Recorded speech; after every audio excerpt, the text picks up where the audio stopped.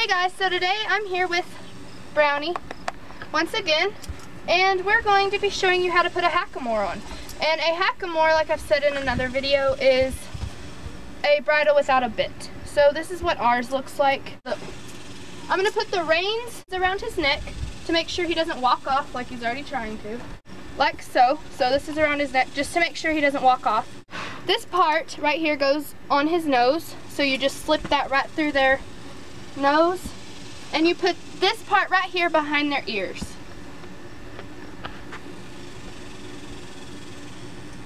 Like so. And you want to go on both sides just to make sure, you know, one side's not in his eyes or whatever. Adjust it the way you need to. Like so. Fix his hair.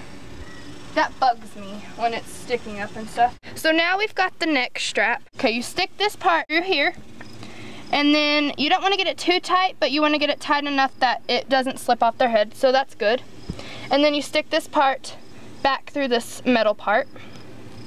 And that is basically it. It's pretty simple, and it's easier because it doesn't have a bit. You don't have to worry about opening their mouth. And he loves the hackamore.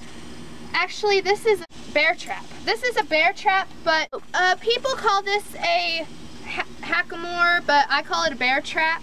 It's actually a bear trap, but I don't know why I was saying hackamore. I guess just because it doesn't have a bit. People will call it a hackamore or a bear trap. I call it a bear trap, and I've always called it a bear trap. But yeah, it's pretty simple and easy, and he loves it. So yeah, thank you guys so much for watching this video, and I hope you guys enjoyed it. Bye!